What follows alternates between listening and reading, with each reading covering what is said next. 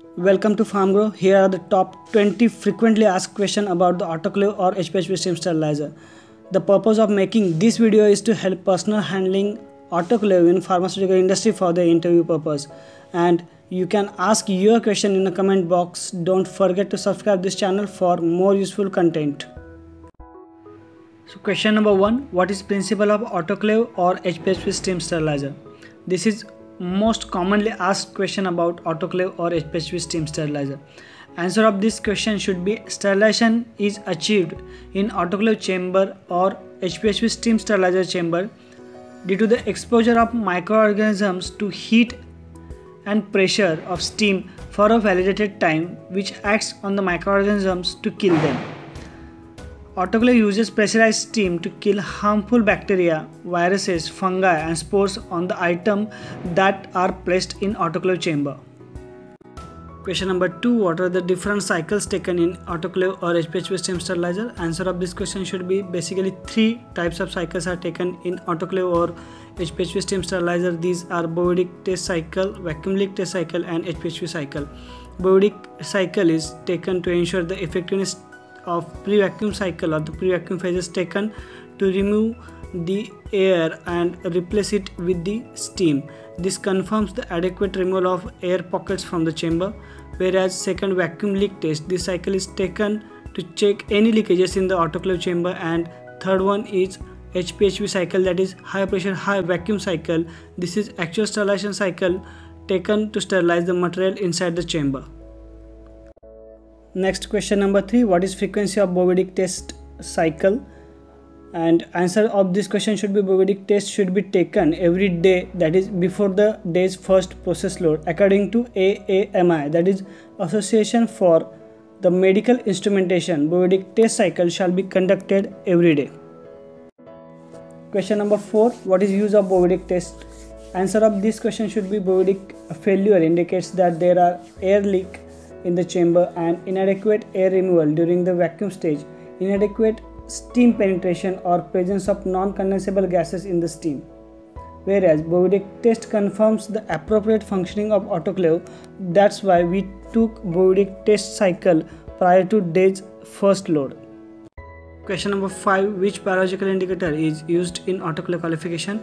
Answer is Bacillus stereothermophilus or the Geobacillus species are used for autoclave validation, and the reason behind using this Bacillus species or the Geobacillus species is that they get inactivated when exposed to the 121 degrees Celsius for minimum 20 minutes of time period. And along with these biological indicators, chemical indicator tapes also used during the qualification stage.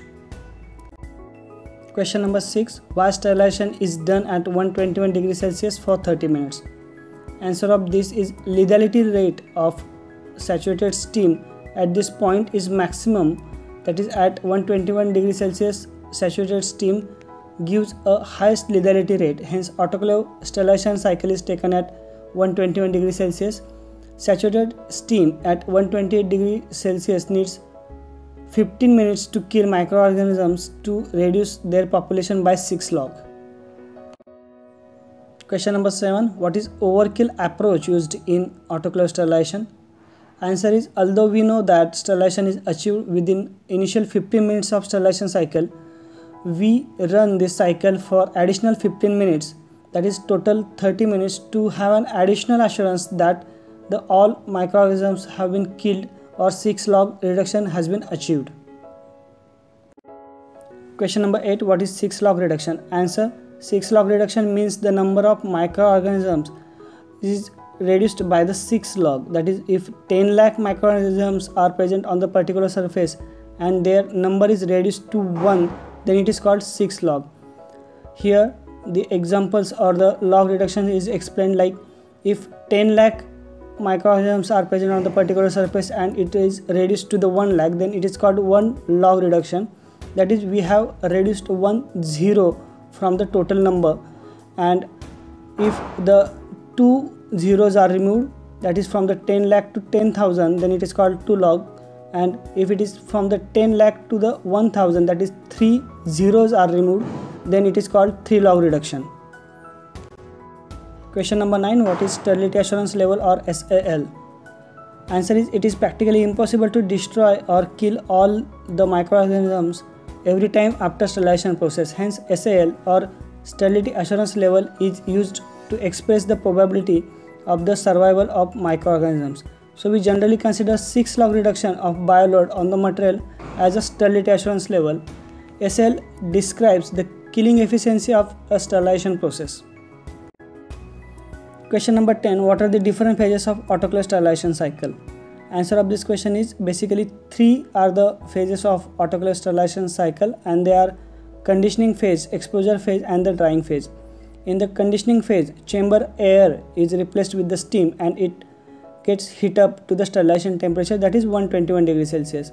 Second phase is exposure phase, in which actual sterilization happens, and third phase is drying phase, where vacuum pulses are used to remove the moisture from the material. Question number 11. What is porous load and non-porous load? Answer of this is, porous load is a load with the material for which sterilization is achieved through direct contact with saturated steam. Example is garment load. In porous load, steam penetrates throughout.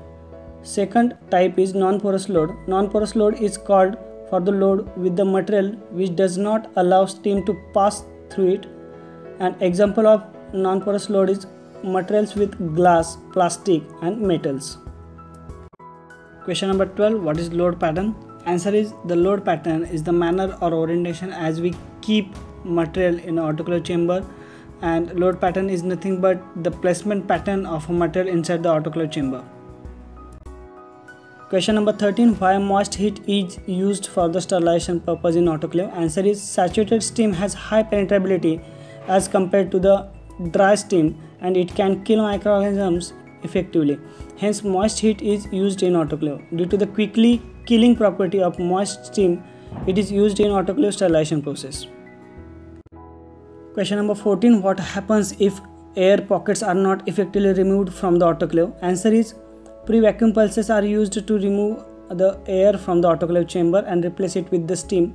If the air pockets are not removed efficiently, steam will not penetrate throughout and proper sterilization will not be achieved. Question number 15. Which materials do you sterilize in autoclave or HPHV steam sterilizer? Answer is, garments and disinfectant loads are taken in autoclave or HPHV steam sterilizer. We sterilize manufacturing parts and the filling parts in autoclave or HPHV steam sterilizer chamber.